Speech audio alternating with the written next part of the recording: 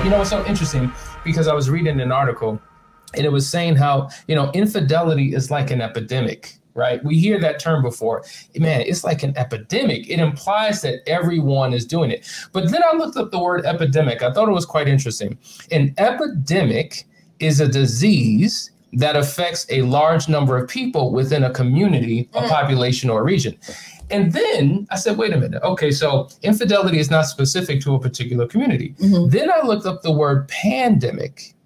This is the definition. A pandemic is an epidemic that spreads over multiple countries and continents. Now, when you think about it, infidelity is not biased to any particular people.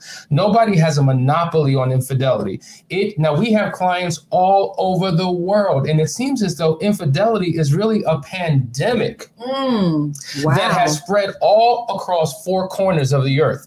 In the same way we're approaching COVID with this pandemic is the same way we need to approach infidelity, because it's its own pandemic that has lasted since the beginning of time.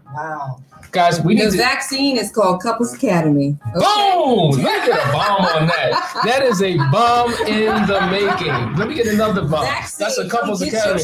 Come get your shot, folks. Come get your shot. I love it. I love it.